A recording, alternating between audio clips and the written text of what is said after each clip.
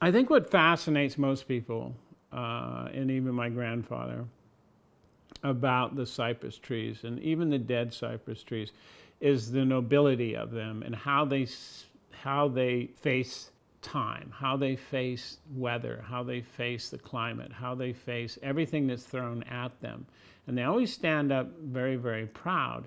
And they're sort of a testimony to the strength of not only trees, but us as human beings and what we can endure. And so when you see a cypress like this, it's obviously dead, but it's still alive in form, it's still alive in its beauty.